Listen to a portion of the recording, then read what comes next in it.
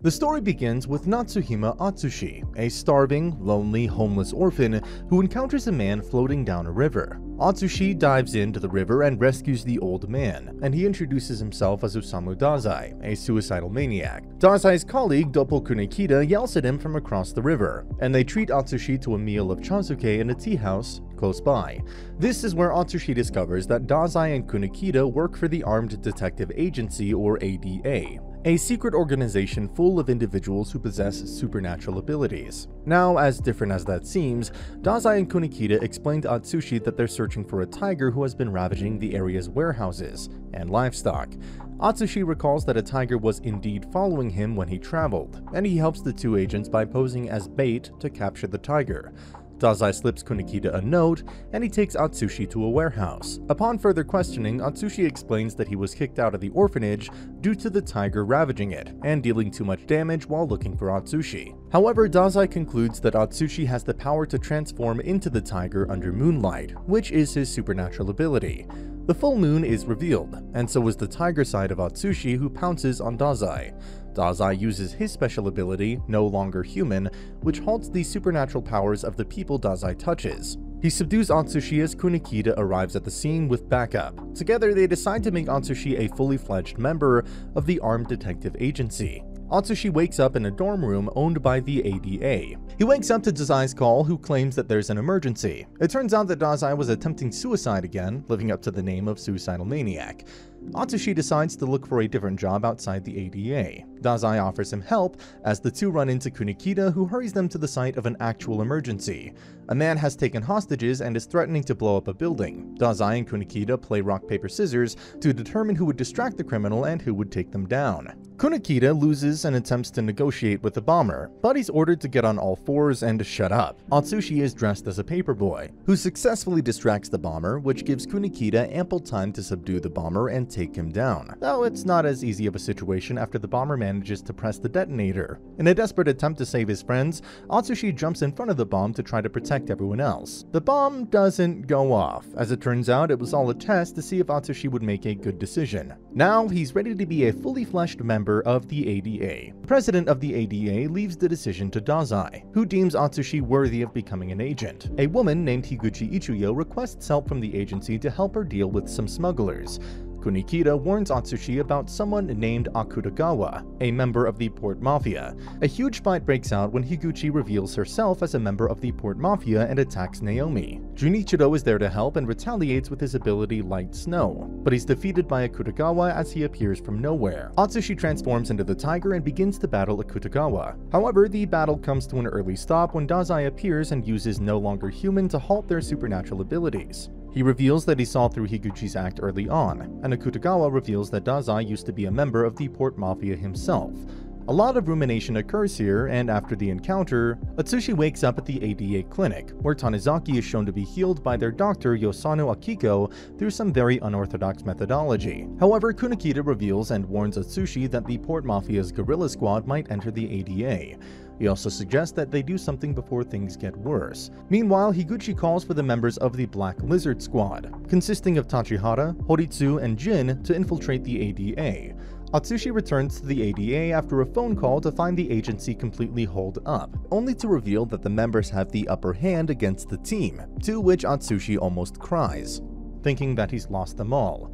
Later, Atsushi is tasked with helping Ranpo, one of the most intelligent detectives in the agency, to help him with a murder case.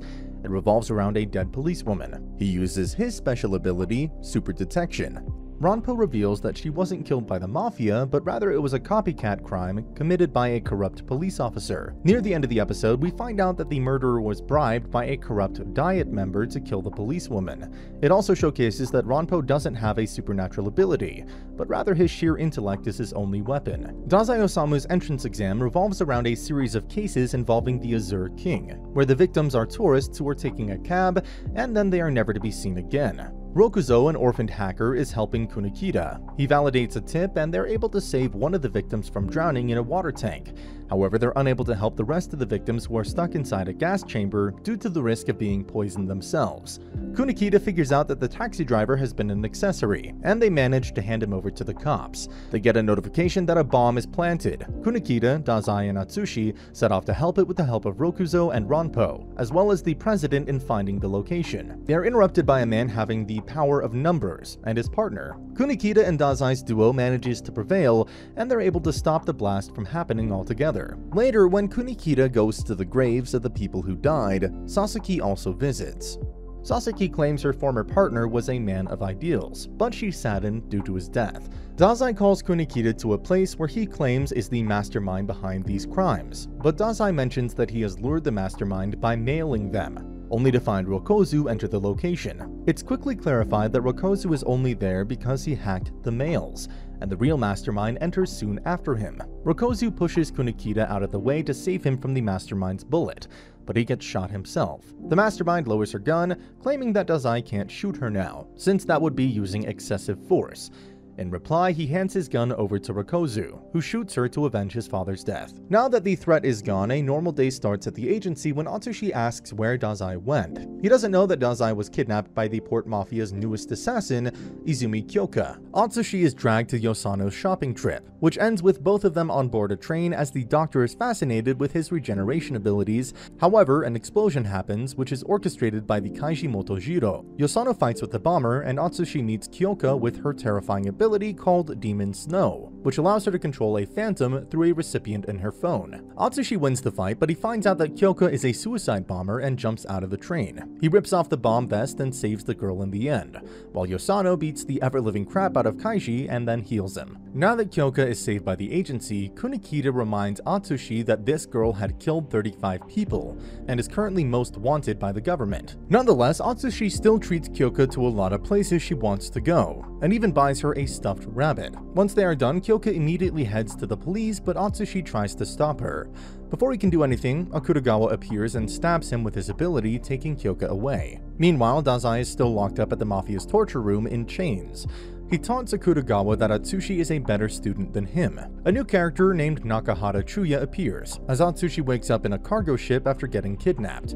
Kunikata races to save Atsushi. Chuya and Dazai, however, get into a brawl where they remember Dazai's tenure with the Mafia when Chuya and him used to be partners. Chuya asks why Dazai never tried to escape when he had the opportunity. Dazai said that he wanted to save Atsushi from being sold since he has a 7 billion yen price tag on his head. Chuya abuses and curses Dazai until Dazai eventually reveals that he holds the secrets of the Mafia and that he should die. Every Mafia executive will get executed and their secret scheming will come to light. Dazai taunts Chuya to try and kill him, but Chuya decides not to. In fact, Chuya lets Dazai go and gives information on Atsushi's buyer. Kyoka attempts to save Atsushi, but Akutagawa stops it and expresses his qualms for Kyoka leaving the Mafia. However, Kunikida shows up and rescues Atsushi, and Kyoka had already rigged the ship with explosives to let Atsushi escape when Atsushi decides that he will save her instead. So before Akutagawa can kill Kyoka, Atsushi appears and has an all-out battle with his nemesis Akutagawa. During their fight, Akutagawa and Atsushi talk about their ideologies. Akutagawa expresses his hatred for Atsushi since he wants Dazai's approval as a competent executive, and how Atsushi got Dazai's respect very quickly. Meanwhile, Atsushi lands a flurry of attacks and gains the upper hand by punching through Rashomon's barrier and sending Akutagawa flying into the sea. Atsushi passes out after the toll this battle had taken on him, but he's dragged by Kyoku, who takes him to Kunikida before the ship capsizes and sinks. Elsewhere though, Dazai finds out that Atsushi was actually bought by an organization called the Guild. Their head is a man named Francis F., and in the aftermath of Atsushi and Dazai's abduction, the agency must now decide what to do with Kyoka, the only loose end that is left. The Port Mafia also deliberates on what to do with Akutagawa, who is now in comatose while his enemies seek vengeance. Francis, the leader of the Guild, however, a North American organization of supernaturally gifted members, is the man responsible for the bounty on Atsushi's head. Fukuzawa refuses Francis's offer to buy out the agency, but their agents begin to disappear. Atsushi, Naomi, and Junichiro set off to look for the missing members, but soon Naomi is nowhere to be found either. The culprit is revealed to be a member of the Guild named Lucy. She trapped them in an alternate space with her power Anne of Abyssal Red. and it forces them to play hide-and-seek with a giant doll named Anne. Now, in order to release the captured ADA members, they must play this sick and twisted game. Junichiro is quickly captured by Anne, but Atsushi manages to get the key and uses it to try and release the captured members of the ADA. Atsushi isn't able to open the door with the key, and Lucy doesn't know how it works either, and decides to run away. He's pulled back by a doctor who convinces him to save his friends. This allows Atsushi to defeat Lucy by outsmarting her and forcing her to deactivate her ability. He thanks the doctor and the two bid farewell. However, Kyoka starts shaking with terror at the sight of the doctor. It's revealed that the doctor is none other than the Port Mafia's boss, Mori. And that's the end of the video. As always, if you liked what you saw, subscribe to the channel. I'll be uploading a lot of videos just like this, so I'll see you at the next one.